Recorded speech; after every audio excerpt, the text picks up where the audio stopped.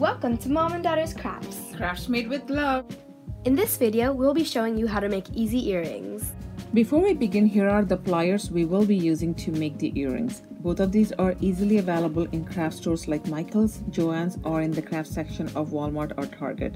So without further ado, let's get started. Number 1. Earrings made of metal beads. For making these earrings, you need 2 fish hooks, 2 head pins, and 2 metal beads of your choice. First, you take the metal bead and slide it onto the head pin. Once you do that, you can use your round nose pliers to twist the top of the head pin into a circular shape. But you don't close the circle because you still have to add the fish hook.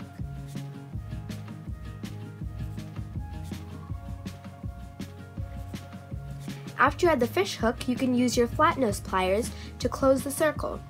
This is so that the bead does not fall off whenever you are wearing the earrings. Here are the earrings along with the optional necklace that you could make by using the metal bead as a pendant. Number 2. Gold bead and pearl earrings. For making these earrings, you need 2 fish hooks, 4 small gold beads, 2 decorative caps, 2 pearl looking beads, and 2 head pins. First, you take the pearl bead and slide it onto the head pin. Then you take a smaller gold bead, the decorative cap, and another gold bead and also slide them onto the head pin.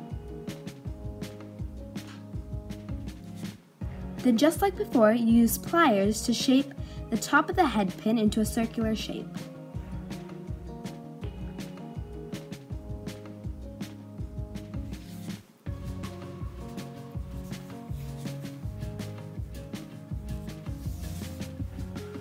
Then you attach the fish hook and tighten the circle.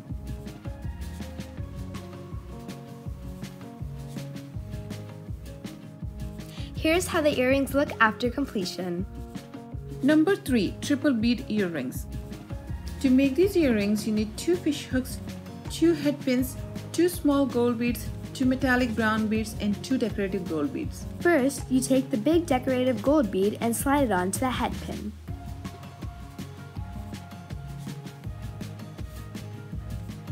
Then, you take the metallic brown bead and slide it on. And finally, you take the small gold bead and slide it on. Then, just like before, you use the round nose pliers and fold the top of the head pin into a circular shape. Add the fish hook and then seal the circle. Here are the finished earrings. And finally, here are some more creative ideas.